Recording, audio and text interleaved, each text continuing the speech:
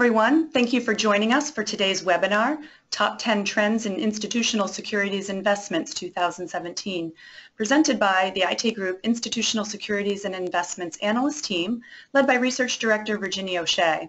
Joining Virginie, we have an expert lineup of senior analysts, including Spencer Minlin, Howard Tai, Daniel Tierney, Pablo Valderbano, and David Weiss.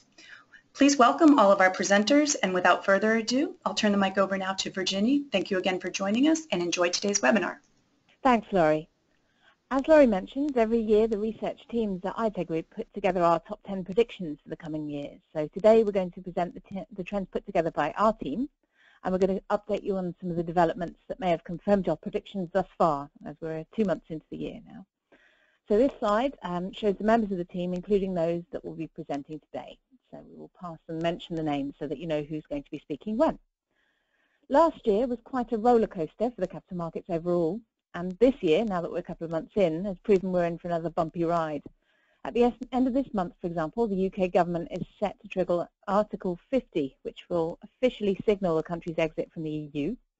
A number of key European Union countries are actually also undergoing elections, key elections in the Netherlands, Germany and France, to name a couple of them. In the next few months, and we're seeing a major overhaul potentially of US regulation.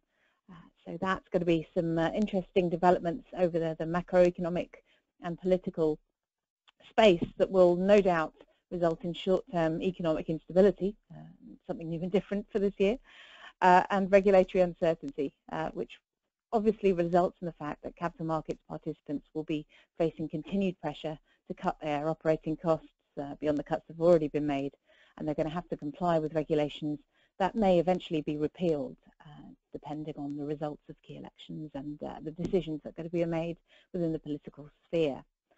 So with that background said, obviously I would like to turn over to Danielle Tierney, the senior analyst on my team, to talk about top 10 trend number 1.